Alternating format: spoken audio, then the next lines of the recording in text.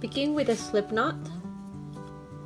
Place it on one of your pegs, and you're going to cast on from left to right 14 stitches. You can use whichever cast on you prefer. I am going to use the non-loopy E-wrap cast on, and I am going to cast on to, with this one you skip every other peg, and I only need 14 pegs. 1, 2, 3, 4, 1, 2, 3, 4, 5, 6, 7, 8, 9, 10, 11, 12, 13. And in this one's 13, I'm gonna wrap the 14, right? I'm gonna take my yarn to the next peg, and I am going to start knitting now. This is the cast on right here. And this one, twist it, and to the front. Again, you can use whichever cast on you prefer. For this one, I am using the E-wrap cast on that is non-loopy.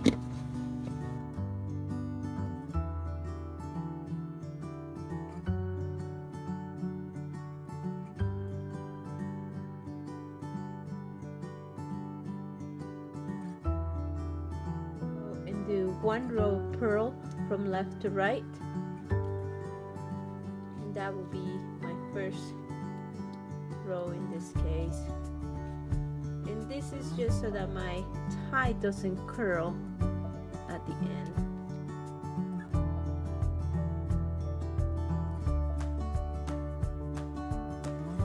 The next row I am going to knit all the way to the end. I'm using the U stitch, so go ahead and knit all the way to the end.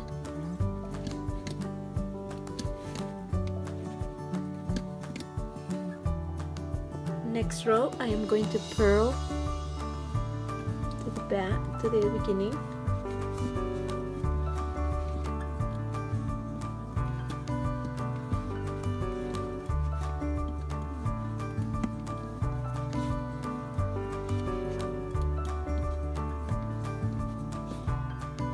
I have just completed the first 3 rows, which are these 3 rows in the stitch pattern for the tie.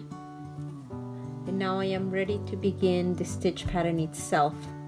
The first 2 stitches and the last 2 stitches of the row are edge stitches. They will always be done in garter stitch. The middle 10 stitches that will have this stitch pattern. Okay, I am ready to begin row 1 of the stitch pattern. Remember, the first 2 stitches are edge stitches. So in this case, we're gonna continue the garter stitch on those 2 stitches. So we know that this next row is a knit on those 2 stitches.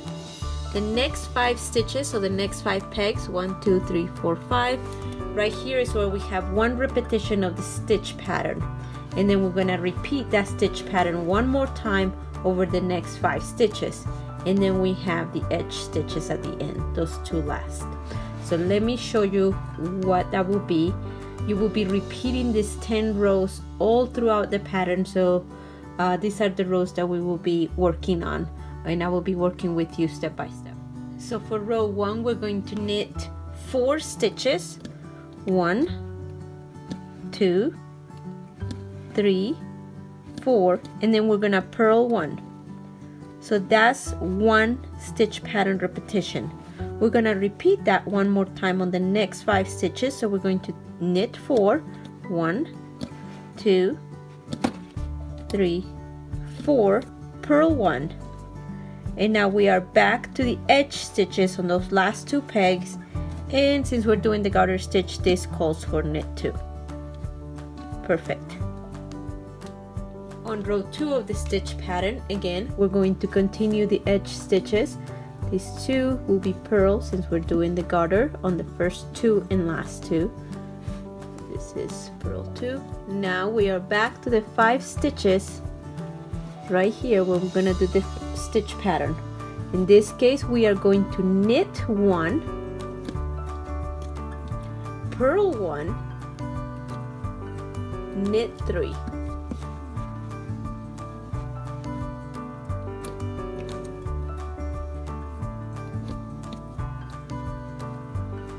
we're gonna repeat that one more time because we're doing it twice in this over these 10 stitches. So it's knit 1 to the front, purl 1, knit 3,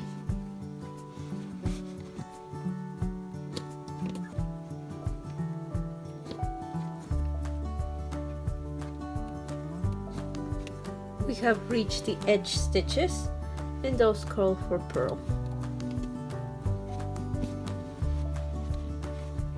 That was row 2.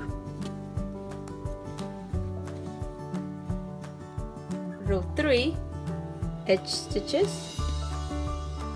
Now the first 5 stitches of the row are the stitch pattern is knit 2, purl 1, knit 2.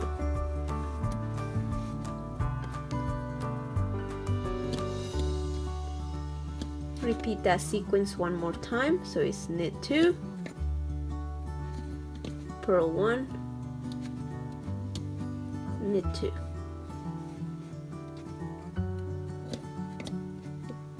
And I am back to the edge stitches, which to maintain the garter stitch is a knit. Row 4, work the garter stitch on the 2 edge stitches, and it calls for knit 3,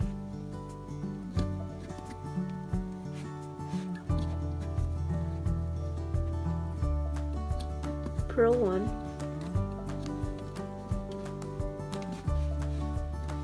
knit 1. Repeat that one more time.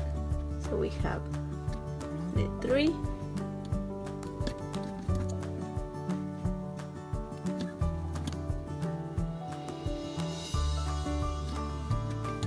purl 1,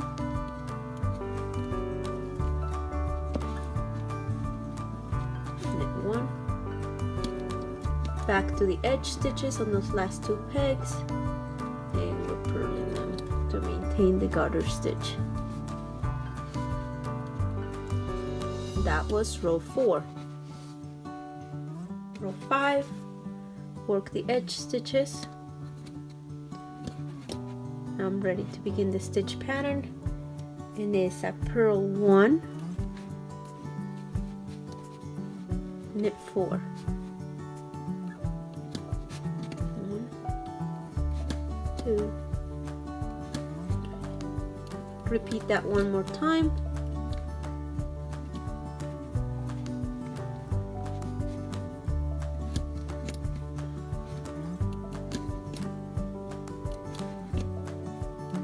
I am back to the edge stitches, those last 2 pegs. That is row 5. Row 6, work the edge stitches.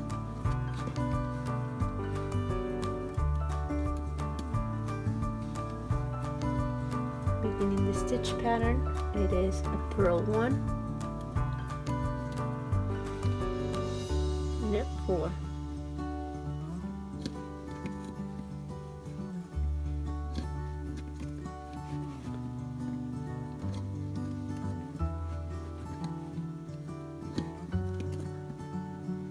purl 1,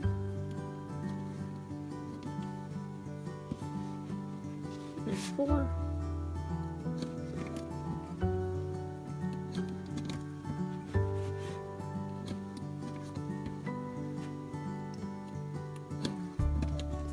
I'm at the edge stitches, which we need to purl.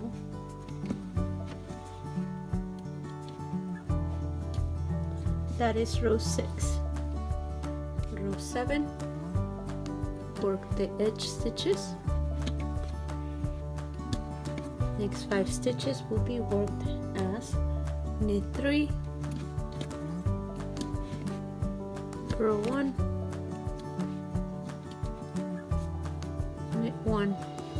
Repeat that one more time over the next 5 stitches. So knit 3, purl 1, knit 1, take care of the edge stitches. That is row 7. Row 8, take care of the edge stitches.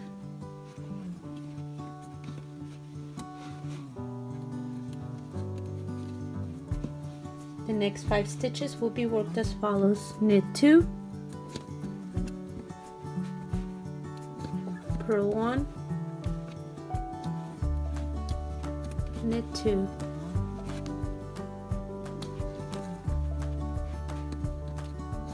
repeat that over the next 5 stitches. So knit 2,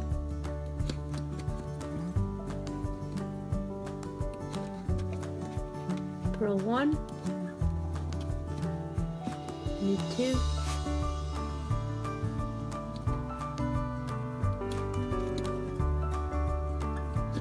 take care of the edge stitches,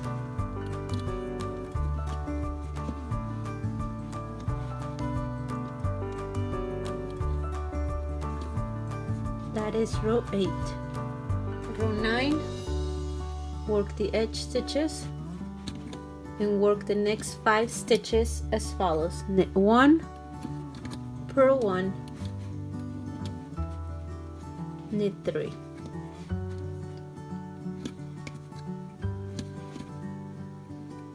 Repeat that sequence over the next 5 stitches. So we have knit 1, purl 1, knit 3.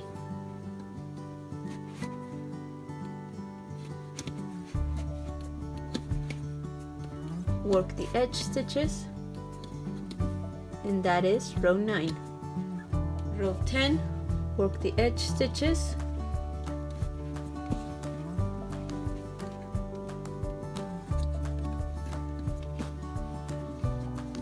knit, then work the next 5 stitches as follows: knit 4,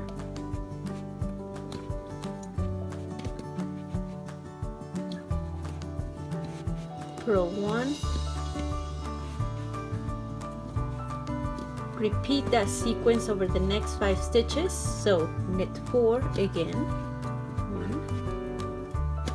2,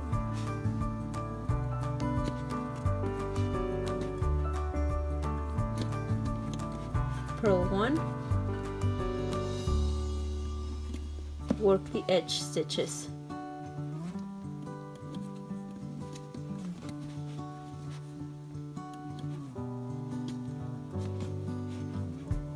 That is row 10 of the stitch pattern. We have just completed the 10 rows for the stitch pattern.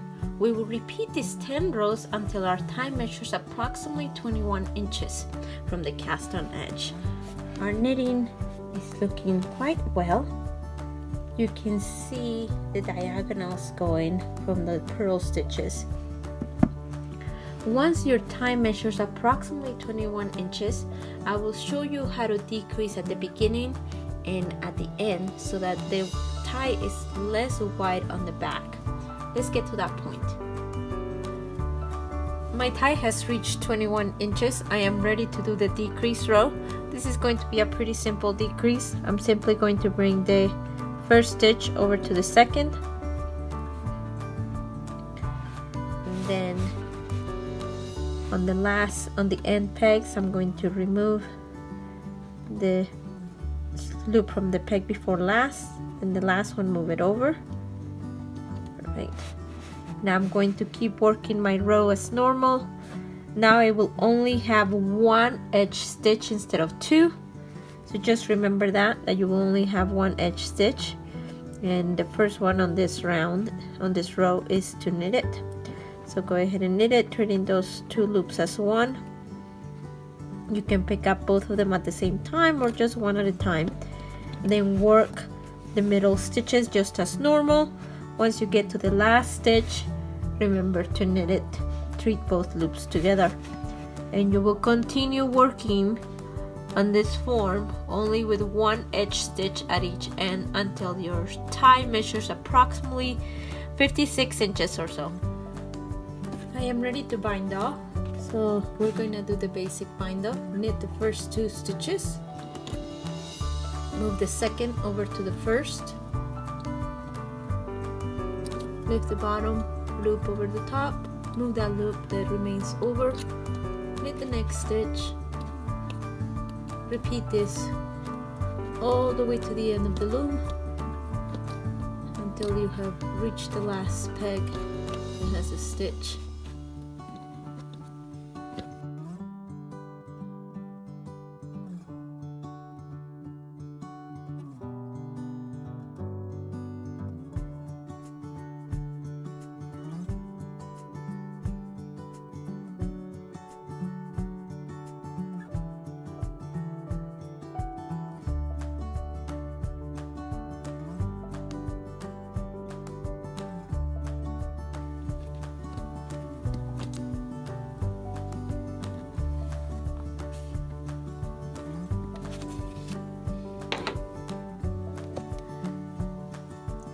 Weaving the ends using a tapestry needle.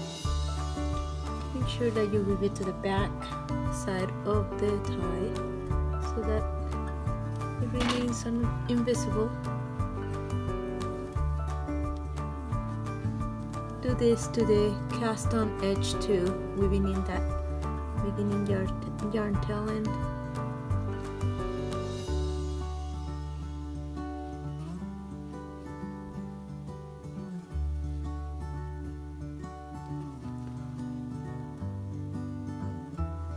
I recommend steam blocking your item to allow the stitches to sit flatter.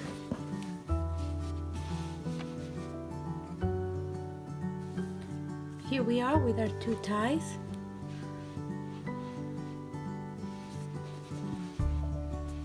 I hope you have enjoyed the videos. Thank you for joining me.